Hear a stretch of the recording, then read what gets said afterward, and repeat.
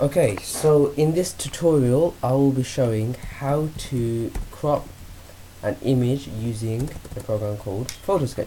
So I'm going to load my program here, and there we go. The program I'm using is called Photoscape version 3.7, and your version may be slightly different. Again, it shouldn't really matter too much, and they're all very similar. Again, if your version differs, the steps might be a bit different. Just apply a bit of common sense. Now, the first thing you need to do is click editor, and then you should see this panel here. If you don't see this, it might be hidden like this. Again, you just click the button, and that's it. If this is too small, just drag this across, and that's it. So the first thing you need to do is click the folder that you want. The folder I want is already selected for me.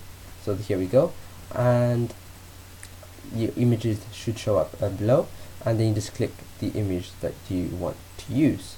So if I just pick my image that I like, I'll be okay with this. Okay, brilliant. So now I'm going to hide this. I don't need this anymore. So the first thing you need to determine is what dimensions you actually want this image to be. So at the moment, this is 5.7 megabytes and it's 3680 pixels by 2456 pixels. That's really large. Now we don't for this example, I want to try to compress my image down to 600 by 300. So that's 600 by 300.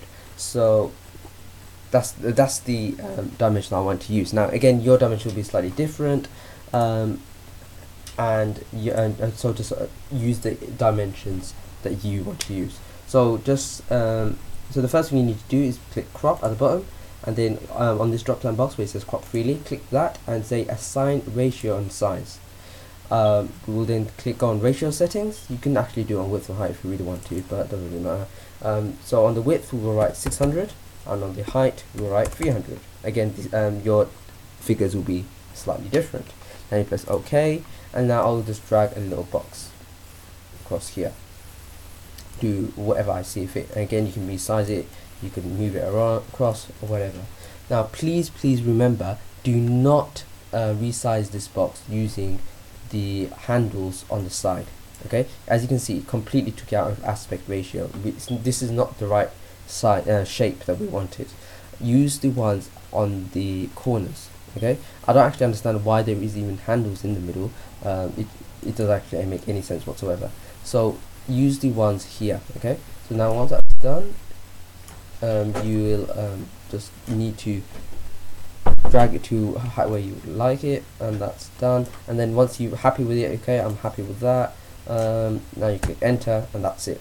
Well, that's the first step, which put it to the right shape. Now the second step is to size this image. As you can see, this is still quite a large image. We've only changed, all we've done is actually change the shape.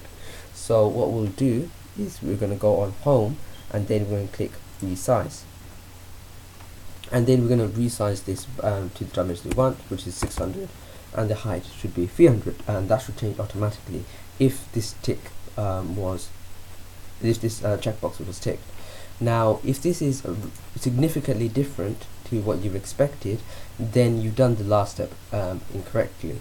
If this is only 1 pixel off, like if this was 299, you can change this by just unticking this and then just moving this across. Now this is actually how I want it, so I'm completely fine with it. Now if this bottom one was completely off to what you expected, again you've done the last step incorrectly, so be careful. So okay, I'm going to click OK, and that's brilliant, I'm done. Yeah, okay, and as you can see, the dimensions changed, 600 by 300. The file size hasn't actually updated yet, that's because I haven't saved it. So if I click save, and I'm going to save as, and I'm going to save it on my pictures, and as you can see, the file size has reduced significantly. It's now 77.3 KB. It's not even a megabyte yet. So, and that's it. Now this image is now suitable for the web, and that's the end of my tutorial. I hope you enjoyed.